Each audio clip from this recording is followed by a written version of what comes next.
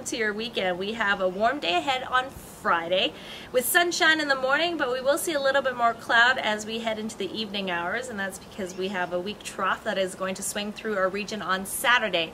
That will bring us a little bit more cloud for the first half of the weekend on Saturday, and even a slim chance of a shower as well as we head into the afternoon hours, especially on Saturday.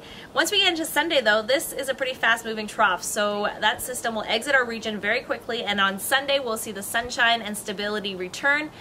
Temperatures warm for Friday, near 30 degrees for a daytime high, but once we get into Saturday it will be a little bit cooler, back down into the mid-20s, and then we'll gradually warm up again on Sunday. Enjoy your weekend, everyone. Talk to you on Monday for your next Kelowna Now video forecast.